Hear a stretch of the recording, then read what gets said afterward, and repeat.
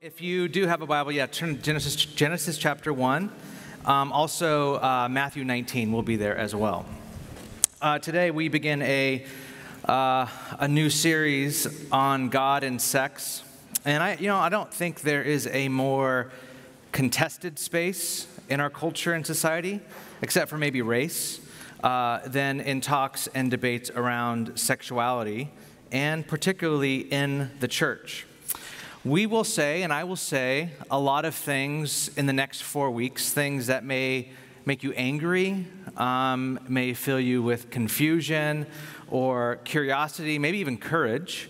Many people may be reminded of the trauma that they experienced in the church around the area of sexuality, whether that, if you grew up in the church in the late 90s, early 2000s, around the purity culture movement, like true love waits sort of movement. And there's a lot of trauma around that, a lot of shame around that, a lot of fear around that. Or if you're part of the church and have had tons of questions and wrestled with the LGBTQI conversation, or even been a part of the church and experienced sexual abuse, I know that this conversation brings up a lot of that in the church. I should start by letting you know kind of where I'm coming from in this series and where the series is going, what the hope of the series is. So I'll start with where I'm coming from, so you know who I am and where I'm coming from in this series. I'm a local pastor, and I pastor here in San Francisco, and it's been one of the greatest joys of my life, and it's been the hardest thing I've ever done in my life at the same time. And as a pastor, I hope to teach our church the way of Jesus. So if you have any questions about this series, I'm typically available afterwards up here or in the back. And we are a church that are trying to follow the way of Jesus. And I'm a pastor that's just trying to pastor people into the way of Jesus. So as a pastor of a Christian church, Jesus' teachings are our highest authority. They're higher than culture and higher than politics and even higher than the law. Like it is the law for Christians, the law of love. So if you're new here, this series is one pastor's attempt, my attempt, at shepherding people into the way of Jesus, and specifically people who live in this very crazy land called San Francisco. My two hopes for this series are ministry and teaching, are the two hopes that I have for this series, ways that I've been praying. It's been my prayer that the Spirit of the living God would minister to people in this series, that you and I would encounter God. That's like my prayer. And that we would be taught by the Scriptures. So these two things Jesus holds all throughout his ministry, that he would minister to people through healing, that he would minister to people through his presence, that he would minister to people through his love, and he would teach them. He would say things like, "You have heard it said, but I say to you." Or he would say things like, "As it says in the beginning." Or he would quote the Psalms, or he would quote Deuteronomy, which is like one of his favorite books. You need both of these. You need teaching and ministry. If you just have one, if you just have teaching, the church can come off as cold. Like, what's your doctrinal statement on this? That's so cold. But if you just have ministry, it can get very sentimental. It could just be all the feels, like, oh, I feel God, but we don't really know what we're doing with that. We just feel him, and this is how I'm feeling. This is where I feel like God's leading me. You need both teaching and ministry. So as a part of this series, there's going to be 2 lectures. Lectures that have the elders' full endorsement. Both Sam Alberry and John Tyson will come in and say things way better than I can say them. Sam Alberry will be teaching on August 26th on God in the gay community. And we need a lot of wisdom around this topic and this subject in our church and in our city. And so he'll be coming and teaching and lecturing on that with a Q&A. And on September 3rd, John Tyson from New York will be here teaching on sexual formation that will tie in to this series. That's right after Labor Day, so make sure you get back. I think everyone gets back on Monday. You should get back on Monday, by the way, from Labor Day. And it's that Tuesday night, September 3rd. Lastly, there's one practice I want to invite you to participate in throughout this series, and it is the practice of fasting. I want to invite the entire church into fasting on Wednesdays. And I don't mean fasting Netflix and like carbs and chocolate. I'm not talking about any of that. I'm talking about fasting food. For 2,000 years, when the church talked about fasting, it had to do with food, okay? So fasting food for 24 hours. Now, let me tell you how this works, because some people get this confused. Some people get a 24-hour fast confused with a 36-hour fast, okay? So a 24-hour fast starts, you eat Tuesday night dinner, okay? And then you don't eat again for 24 hours, what would put you at Wednesday night dinner. So you basically fast 24 hours. So some people think a fast is, I eat dinner Tuesday night, and I don't get to eat breakfast until Thursday. That would be a 36-hour fast. A 24-hour fast, you're like, well, that sounds easy. Your 24-hour fast sounds really easy. I know. Anyone can do it. I'm an Enneagram 7, and fasting is like the worst fate you can give me, right? He's like, will you fast? I'm like, no. My goal is like 5 times a year, and I had a friend challenge me and say, try once a week. And I'm like, no, I'm not going to do that. But I've started doing that. Here's what fasting does. Fasting has a way of getting Christianity into your actual body. So the problem with a lot of things that we'll be talking about as we get later on in the series, lust and addiction to pornography, and addiction to sexual promiscuity, all this stuff, the problem is you don't know how to live in your body in a way where you've denied your flesh. Because everything you say yes to, you say yes to pretty quickly. And food is a way of saying when you deny food and are dependent on God, you learn how to live in self-control very practically. So what happens is you start fasting food, and by indirection, you start learning how to live within the boundaries of like your body saying no to the flesh. Now, I'm not saying you start fasting and then all of a sudden pornography goes away, but if you struggle with pornography, and I know so many people in this church do, both men and women, you have agency in this. I don't know if God will heal you when you come up forward and you get prayer and you're instantly sober and free from the addiction of pornography. Typically, that happens sometimes. It's very rare. Typically, God uses your agency and your spiritual development and your sanctification to free you from something like pornography. One of the ways we get there is through fasting. So I want to ask the church, if you would, fast, eat Tuesday night dinner, and then break fast on Wednesday night dinner. 24-hour fast, okay? So I invite the whole church into that. So today, I want to start with a little less controversial teaching and build from here. And I'd like to teach on wisdom around sexuality. Not information. We have a lot of information. I'm talking about wisdom. So let's read our text, Genesis 1, 26 through 31. And then I'll pray. 26, verse 26. Then God said, let us make mankind in our image, in our likeness, so that they may rule over the fish in the sea and the birds in the sky, and over the livestock and all the wild animals, and over all the creatures that move along the ground. So God created mankind in his own image. In the image of God, he created them. Male and female, he created them. And God blessed them and said to them, be fruitful and increase in number, fill the earth and subdue it, and rule over the fish of the sea and the birds in the sky and over every living creature that moves on the ground. And then God said, I give you every seed-bearing plant on the face of the whole earth, and every tree that has fruit with seed in it. They will be yours for food. And to all the beasts of the earth, and to all the birds in the sky, and to all the creatures that move along the ground, everything that has the breath of life in it, I give every green plant for food. And it was so. And God saw all that he had made, and it was very good. And there was evening, and there was morning, the sixth day. Let's pray. Lord, I know we all come with a myriad of like experiences, thoughts, proclivities, desires when it comes to topics around sex and sexuality.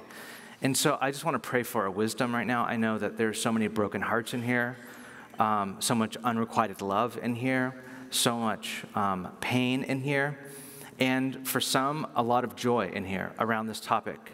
And I pray we would sit under your scriptures, and Holy Spirit, you would teach us, that you would free us from the things that our culture puts around us that bind us, that just keep us in captivity.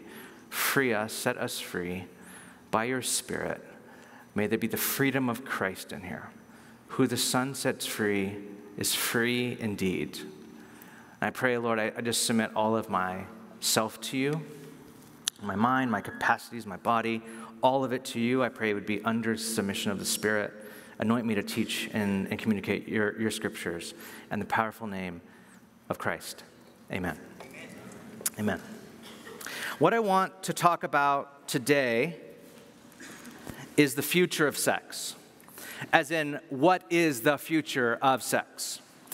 It seems that since the 1960s, with its epicenter in San Francisco, mainstream Western culture has been trying to rid itself of the taboos and constraints around sex and sexuality, except for, obviously, consent.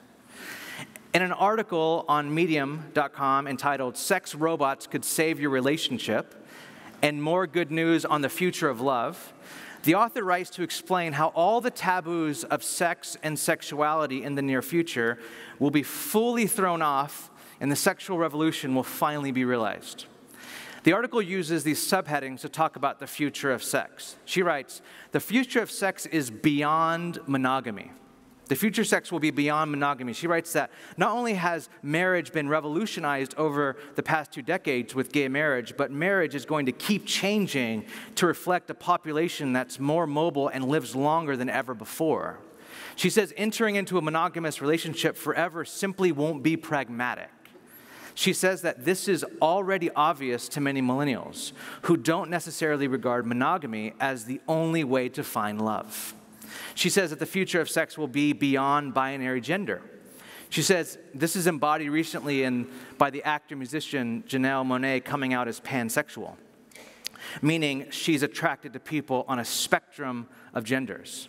She writes that in 50 years, when kids are growing up with pansexual grandparents, bisexuality may seem outmoded. Pansexuality is likely the tip of the iceberg when it comes to identifying new sexual preferences, she promises. She says the future of sex will be beyond humans. She says if pansexuality sounds strange, what about digisexuality? Quote, "Using technology, we could decouple our desire for intimacy from our sexual needs." By the way, this is robots, if you didn't know. I'm sure you know. I'm sure you've read about this. But she said through sex with robots, we could decouple our desire for intimacy from our sexual needs. We might find that we make better choices as a result. And lastly, she says, the future of sex will be beyond romance. Now, this one's my favorite, honestly. This one's my favorite, and I'm serious because she says, this is how she ends her article. She says that one day in the future, sex will be so whatever that will move beyond relationships being all about romantic sex and love and get to a place where friendship is the most important thing, not sex. I was like, wait, what? I was not expecting that at all at the end of this article. I'm reading this thinking, whoa, she's like talking about heaven. And I don't think she's wrong about this one, by the way. Now, for those of us who swim in the cultural milieu of SF, these things come as no great surprise. I'm reading them, and some of you are like, yeah, of course. Like, we talk about this all the time at my tech startup company or whatever. Now, though you might not agree with where some of this is going, for the most part, our culture has shifted drastically on what sex is and what sex means. In fact, no generation in history has been through as much cultural change as we have since around the 1960s. Think of the rise of the internet and AI and the Human Genome Project, etc. And there is no place this is most profoundly felt than in and around sex. There have been 3 major shifts in the way we experience sex in the last 50 years. Ronald Rolheiser points out in his new book. He says, sex has had 3 major shifts. The first one is sex has been disconnected from childbearing and family. Now, you have to realize and remember that birth control only dates back to 1960, when the FDA approved the first oral contraceptive. And it wasn't until 1972 that the Supreme Court legalized it for single people. I mean, for most of human history, it was not an option to experience sex without at least a high risk of a long-term responsibility, meaning a child. Think about that. For most of human history, sex was coupled with the reality of a living responsibility called a child, which has, now this in itself has all kinds of effects that barely right now this millennial generation is feeling the effects of this, but this has all sorts of effects on sex and sexuality. Most importantly, sex is primarily tied to pleasure, not procreation. The second drastic shift in sex has been disconnected from marriage. Listen, sex and marriage have been connected for almost every single culture and religion in the world.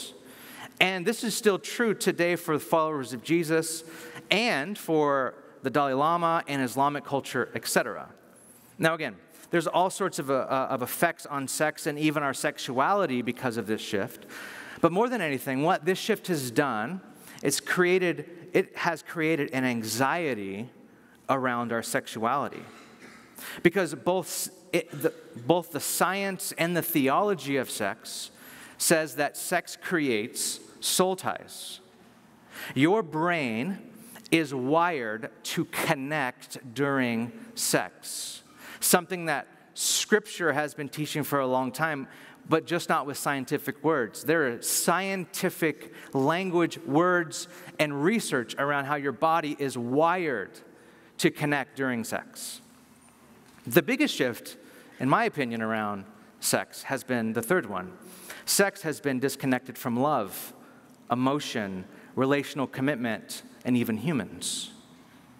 Donna Friedis, in her best-selling book, The End of Sex, has a great summary in and around the most recent data on this. She says that more and more people are delaying marriage to focus on their career.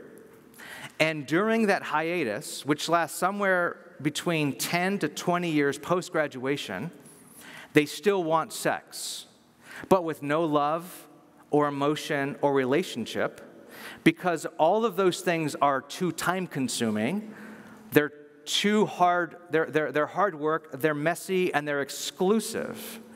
However, she writes in her book, eventually they want to tie sex with commitment in a loving relationship, but right now they just don't have the time for that, so they'll just take the sex.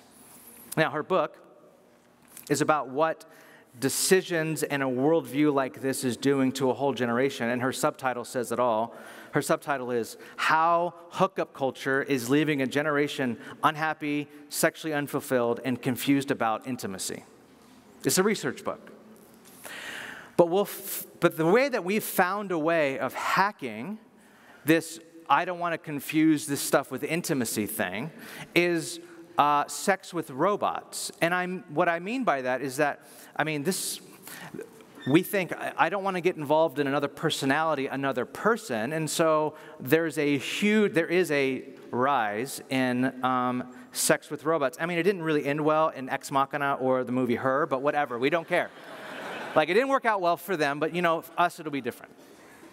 But one of the saddest manifestations of this desire for sex without emotional or relational commitment is pornography. Young people in America today are having less sex than they have had in 50 years. And before you think, okay, youth group sex talks must be working, when you actually find out why this is true, it's because of pornography. And kids don't know how to relate anymore. So it's really hard to flirt with someone and have sex when you don't know how to talk with people. So those two things have decreased sex a lot in this generation, in this young generation. Now, I have to be honest with all this. Now, of course, you may be thinking, you're an intelligent group of people. Haven't people been doing all this stuff since the beginning of time? Haven't people found a way to have sex and not get pregnant throughout history? Haven't people been having sex outside of marriage since page 11 of the Bible? Isn't sexual promiscuity, sexual fluidity, sexual exploration, that's nothing new. And you're right, none of those things are new. But here's what's new. And Rollheiser points this out, and I agree. What's new about everything I just said about these shifts when it comes to sex and sexuality? What's new is that all of these shifts are being understood and hailed as moral progress, a liberation from darkness. And what's being said quite often, especially in very progressive circles, and it's interesting to me because ironically, progressives today seem like culture's new fundamentals. If you're not progressive, they will kick you out and shame you if you do not believe what they believe. Progressives today in progressive circles is saying that anyone that holds to the traditional or orthodox view of sex is in need of moral and psychological enlightenment. You are not just regressive, you are harmful. Not only are you harmful, what you're saying is hateful. So if you believe what the scriptures teach or what society has taught or cultures across the world have taught around sexuality or sex for thousands of years, you are considered dangerous. And what the weirdest shift that's taken place is that the progressive culture is now judging the church, where it has not the fact that the church should judge progressive culture, but it's been like that since forever. But now progressive culture is actually judging the church. No, you don't go far enough. You are not liberated enough. You are regressive and hateful and all of that stuff. Now, it is my understanding that all of this progress in sex, as a pastor, I say this, it's not only wrong, but I believe it's naive. It neither is honest about the emotional and psychological power of sex, nor the physiological reality of sex. In other words, what sex does to our souls and what sex does to our body. Therefore, I believe what we need is a wisdom around sexuality and spirituality, an integration of these two, because I think sexuality and spirituality are tied together. Again, my guy, Brollheiser. This is probably one of the best, no, it is. It is the best quote on sexuality that I've ever read, and here it is. It's from his book called The Holy Longing. I recommend it to anyone who is under the age of 30. Read this book. He says this, sexuality, now if you're over 30, listen to this quote still. I hear some people over 30 like, wait, what? I don't have to listen? Listen. This is what he says. Sexuality lies at the center of the spiritual life. I'm going to read this again. Sexuality lies at the center of the spiritual life. A healthy sexuality is the single most powerful vehicle there is to lead us to selflessness and joy. Just as unhealthy sexuality helps consolate selfishness and unhappiness and does nothing else. We will be happy in this life depending on whether or not we have a healthy sexuality. One of the fundamental tasks of spirituality, therefore, is to help us understand and channel our sexuality correctly. This is, however, no easy task. Sexuality is such a powerful fire that is not always easy to channel in life-giving ways. Its very power, and it's the most powerful force on the planet, makes it a force not just for formidable love, life, and blessing, but also for the worst hate, death, and destruction imaginable. Sex is responsible for most of the ecstasies that occur on this planet, but is also responsible for lots of murders and suicides. It is the most powerful of fires, the best of all fires, the most dangerous of all fires, and a fire which ultimately lies at the base of everything, including the spiritual life. What strikes me most about this quote from the very first time I read it years ago was Rolheiser's linking of sex, sexuality, and spirituality. Pastors are famous for saying that we worship sex in our culture, that our culture worships sex. But pastors, what we have often failed to do is to help congregations connect their spirituality with their sexuality. So what do we do with our sexuality? We can't ignore it. We can't repress our sexuality. That would be wrong. That would be inhuman. And according to Rolheiser, it would be very unspiritual. But nor can we give our sexuality freedom to do whatever it feels, whenever it wants to. This is what the sexual liberation has tried to do. sex and sexuality without limits, without consequence, without taboos. This is dangerous because sexuality without limits is like a life without limits. It will collapse under its own weight of self-centeredness like a black hole. And this is the very thing we are seeing in Hollywood with the Me Too movement. A whole industry, partially and practically built on sexual exploitation and sexual liberation, falling in on itself. So what we are saying is that in order to have health in our sexuality, we can neither repress it nor can we simply liberate it. Because sexuality lies at the heart of what it means to be human. Sexuality is right next to our instinct for breathing, and it's ever present in our lives. And so what we need is a wisdom in our sexuality. We need to recover what it means that our sexuality and our spirituality are deeply tied together. Deborah Hirsch, in her book, Redeeming Sex, gives definitions for sexuality and spirituality. I'm going to read them to you and tell me what you notice. I mean, don't say it out loud, but just think about it. Sexuality, she says, is defined. Sexuality is, she says, can be described as the deep desire and longing that drives us beyond ourselves in an attempt to connect with, to understand that which is other than ourselves. Essentially, it is a longing to know and be known by other people on a physical, emotional, psychological, and spiritual levels. Here's how she defines spirituality. Spirituality can be described as the vast longing that drives us beyond ourselves in an attempt to connect with, to probe, and to understand our world. Beyond that, it is the inner compulsion to connect with the eternal other that is God. Essentially, it is the longing to know and be known by God on physical, emotional, psychological, and spiritual levels. Now, you might be thinking, aren't those kind of the same thing? And I think that's the point. They are the same thing. Now, it's been said in many circles very flippantly that when we are talking about sex and sexuality, that we need to lighten up about sex in the church because Jesus doesn't say that much about sex. To think that, I think, would be very, very wrong and missing the forest for the trees. Turn to Matthew chapter 19. We need to couple the idea of spirituality and sexuality. Now, a little note about Jesus and his teachings. Oftentimes, many times, Jesus uses an economy of words when he teaches, meaning he says a lot with a little. For example, the Sermon on the Mount is like his magnum opus for life in God's kingdom, and you can read it in 14 minutes, except it will take you volumes of writing to unpack it, years to explain it, and a lifetime of grace to practice and master it. But he says it in 14 minutes. In the same way, what Jesus says about marriage, sex, gender, and the telos of our bodies, the purpose of our bodies, he says in just 2 verses. I read these verses a few weeks ago in our marriage sermon, but let's look at it again. Matthew 19, 1 through 7.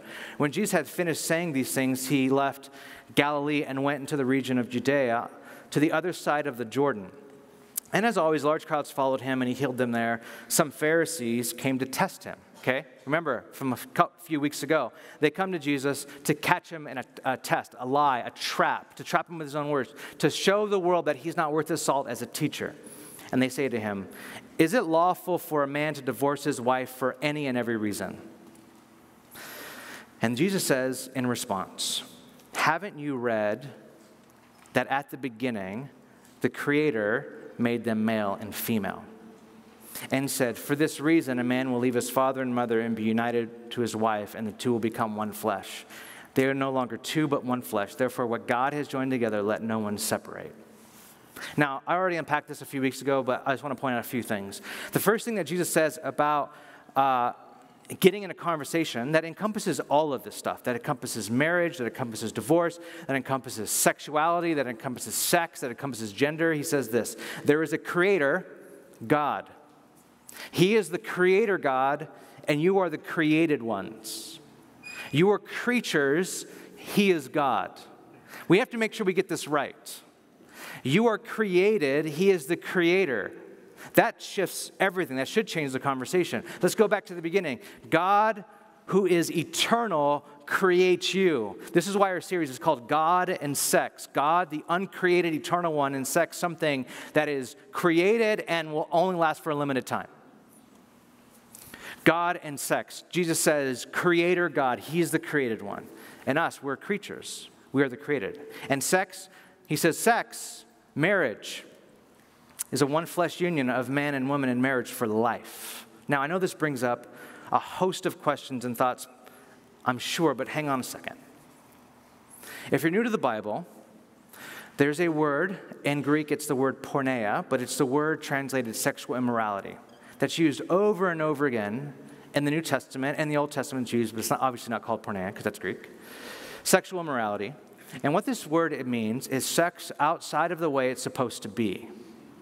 Now the question is, what is sex supposed to be?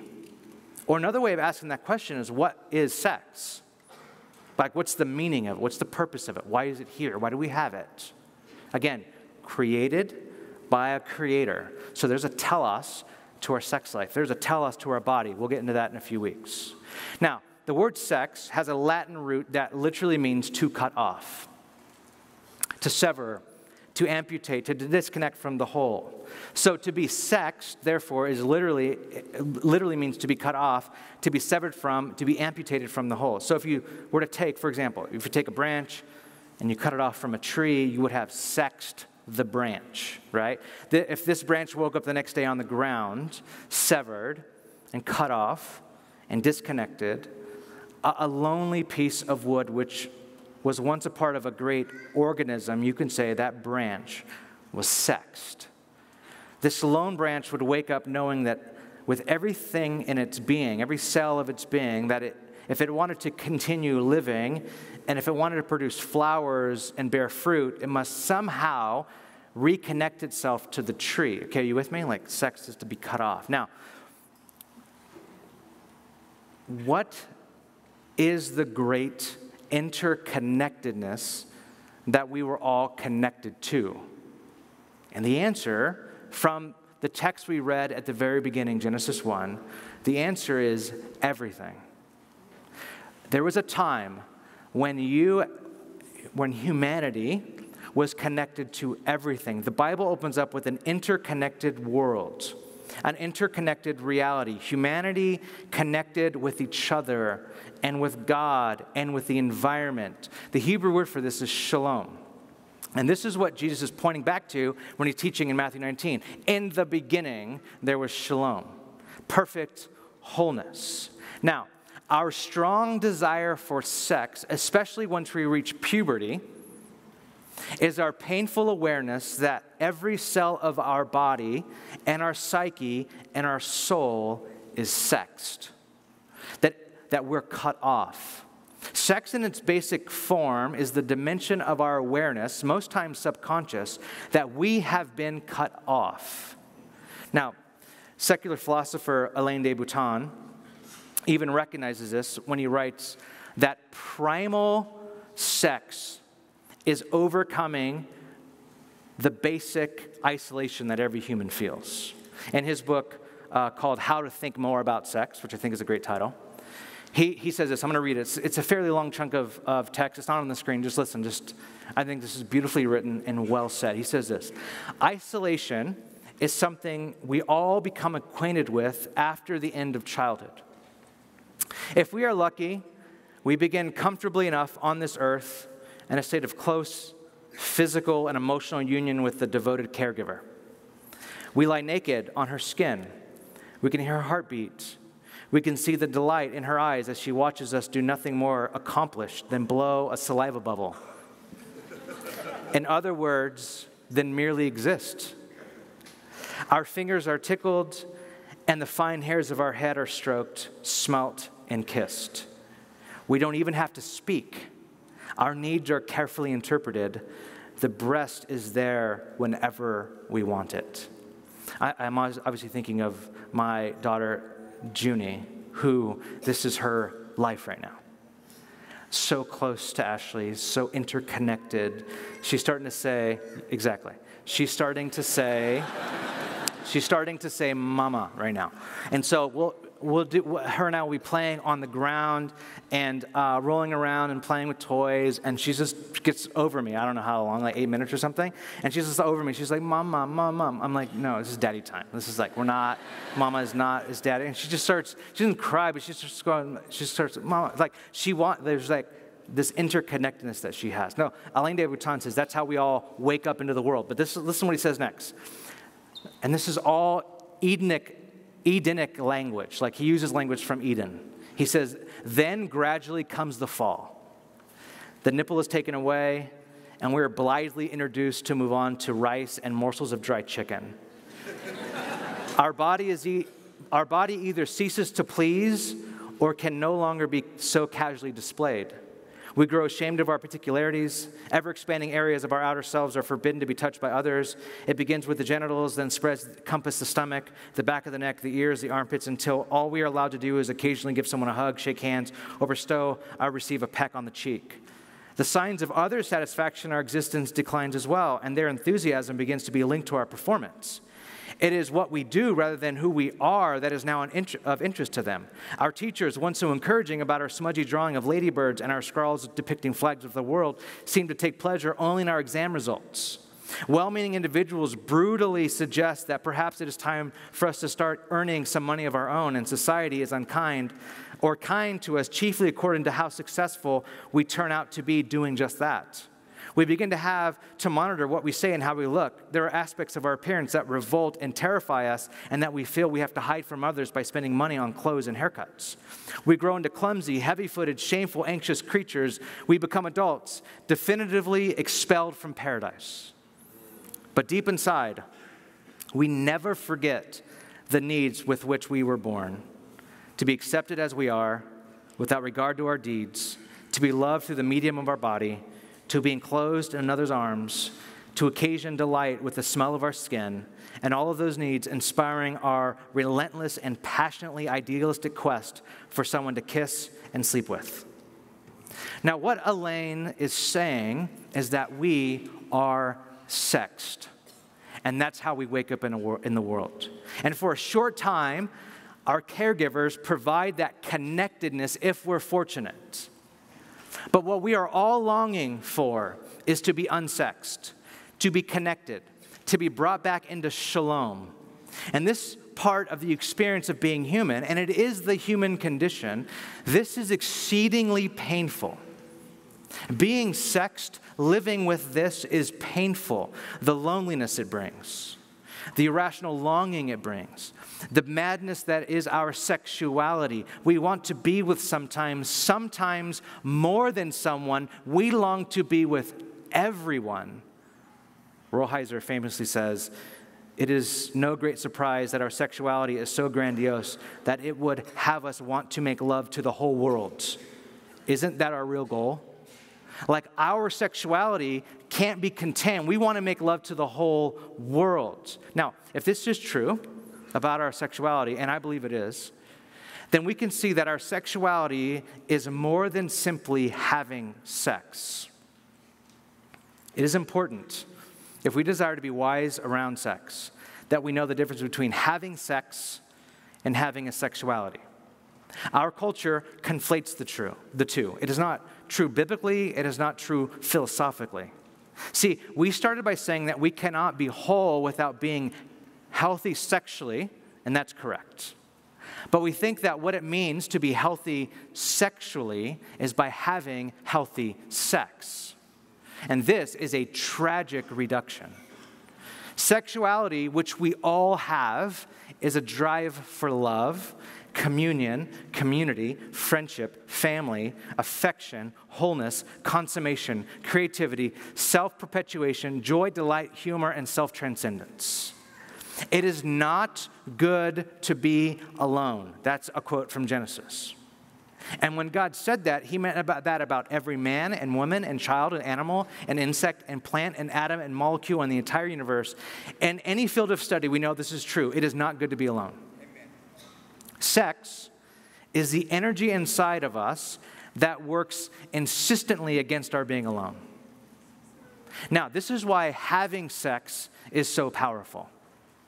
Now, follow me. Having sex is not the whole of sexuality, but it is probably the most powerful and potent opportunity for immediate intimacy.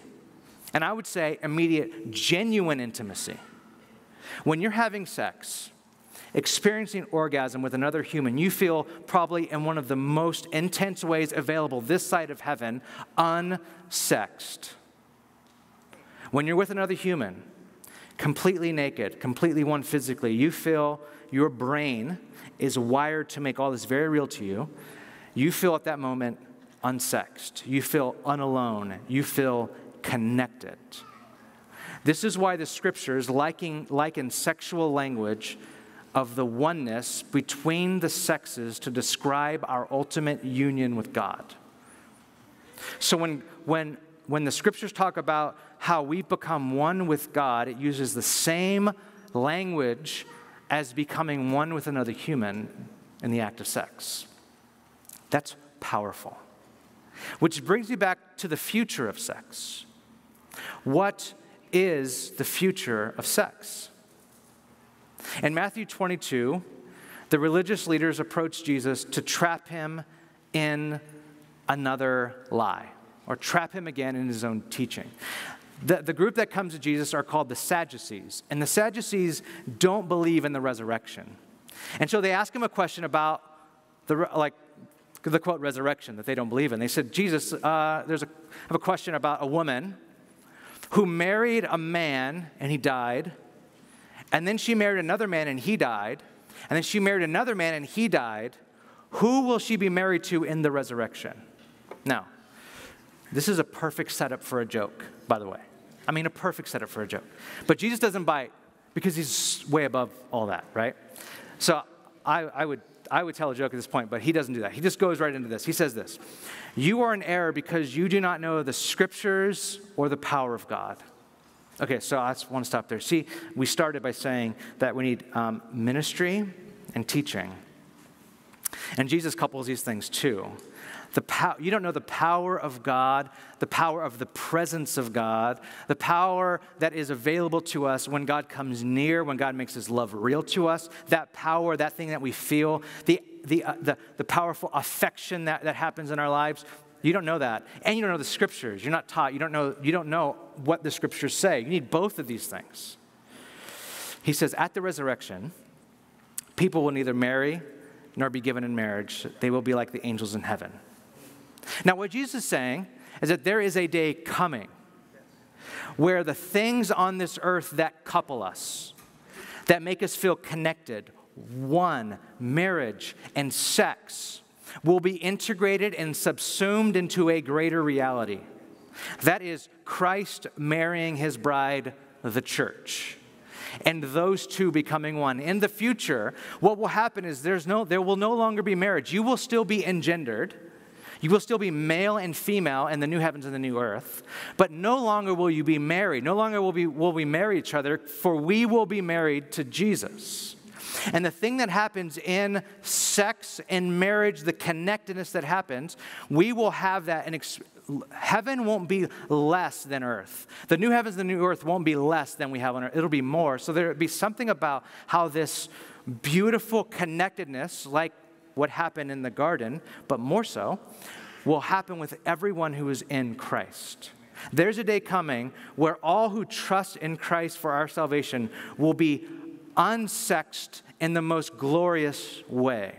We will be one with Christ. That's what Jesus is saying. There's a day coming where you will be one with me. There's a day coming where there will no longer be that. There will be this interconnectedness again of all things. Now, for some of you, you're like, okay, that's great, but what about today? What about today? That might be the future of sex, but what about my sexuality today? Well, how do I integrate my sexuality and my spirituality today? Now, there are all kinds of answers to this question, but I think it has to start here. It has to start with an understanding and a real experience of the love of God, like a real tangible experience. 2 weeks ago, I was on a personal retreat, and I spent time praying and fasting and preparing for this series. And I read several books. I was reading a lot during this time and thinking deeply and doing some writing and all this other stuff. And a book that was on my list to read, and I finally got around to reading it, was a book called The War of Loves, by a man named David Bennett, who was a gay activist who powerfully meets Jesus in a pub in Sydney, Australia. And the story documents his journey with Jesus and the church and the scriptures and his sexuality, and it doesn't pull any punches, and it's so real and it's so raw, and I appreciate this book so much. And at the end, he gives probably one of the most compelling visions I've ever heard of what it means to live in celibacy. Now, celibacy is a reality for anyone who's not married, pretty much. And he says, and he studied at Oxford, so he's also smart. So he says that the church typically devalues celibacy around a, quote, spiritual gift. I don't have the spiritual gift of celibacy. So that's a really wrong way of thinking of it. Anyone who's not married, you are celibate. Now, he writes, today in our culture, the reason why celibacy is a fate worse than death is because we put so much emphasis on sex being our sexuality and romance as love, all of that stuff. So he unpacks that. I don't have to go into that. But what he says is this. This is what, he said this, and this shifted something in my heart. I mean, shifted something in my mind, all of that stuff. He did it all. He said, what I'm choosing to do, if you don't understand what celibacy is, I'm choosing to live into the future today. Amen. In the future, I will have complete unity and be married to Jesus. I live in that reality today. We are taught as Christians that we are future people, that we are eschatological people, that we live into the future today, that we pray his kingdom come, his will be done on earth as it is in heaven. We live in that reality today. So I live with being in love and in unity with Jesus. And I was like, wow, okay. That seems like a lot. That seems like I want to experience, and I was actually praying even for my own life. I want to experience the love of God like this. He speaks very passionately about the love of God. And so that was one of my prayers on this retreat. I was just praying that I would encounter the love of God. And so, day one happened. And to be honest, one of my prayers was I want to feel near you, God, and I want to hear you speak because I feel like I haven't heard that in a while. So I went away and was praying and reading and spent time in this little monastery and then more reading. And I mean, all very tranquil. You're like, if there was a setting for this to happen, this would be it. And day one, nothing. Day two, nothing. And then day three, I'm leaving on day three. And I get up and I spend time praying in the morning. And something happens that probably hasn't happened maybe, I don't know, ever. I thought I've experienced the love of God before, but nothing ever happened like this in my own life personally. I just started weeping. I don't if you know me, I don't cry. I try. I'll pinch myself sometimes to get tears out of my eyes, but I just don't cry. And I just started weeping. This is the third time I've cried in my adult life. The third time. And I'm just weeping, and it's not like, sometimes when you do something that you don't normally do, like cry, you have this out-of-body experience, so you see yourself crying, and you stop crying because you're looking at yourself crying, you're like, I can't cry, that sort of thing. But I didn't have that. And I felt like the love of God, the veil that was really thin between God and I. And I was thanking him that he died for me, that Christ died for me, that he redeemed me, that he loves me, that he knows me. And it was insanely powerful. And I think for a moment, I understood this love right here is a higher love. It's a greater love than I have for Ashley. It's a greater love than I've ever experienced with Ashley. It's a greater love that I have for my daughter Juniper. It's a greater love that she has for me, that she has for Ashley. It's a higher love than all of that. And as I was reflecting on Bennett's words, I was understanding this is what he means.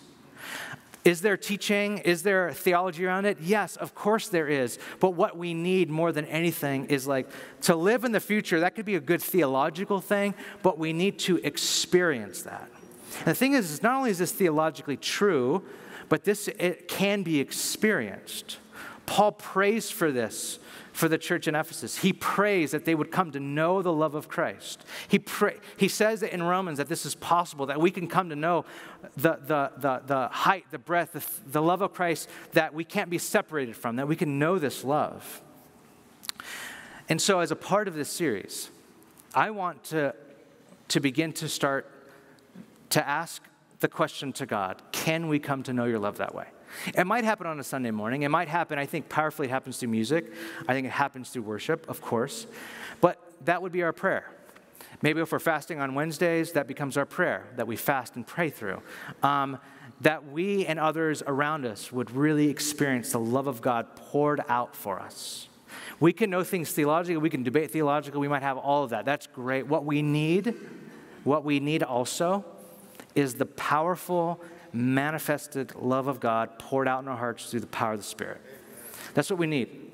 And we need to make room for those in our church. There are a lot who feel disconnected and lonely and sexed, cut off from community, cut off. And I think it starts with God showing us powerfully that we're not, that He's near, that He knows what we're going through, that He is a personal Lord, that He is our God. And from there needs to flow deep, rich friendship, community, and figuring out how do we live in the future, to quote the very last point of that article today, where romantic love and sex get devalued a little bit, right set a little bit in our culture because we put so much value on it, and friendship, generativity, those parts of our sexuality get expressed. Let's pray. Lord, as we move into a time of just praying and responding to you now, I just want to pray that you would powerfully meet us, God. That it wouldn't be emotional sentimentality, it would be honest, real, just here we are, Lord.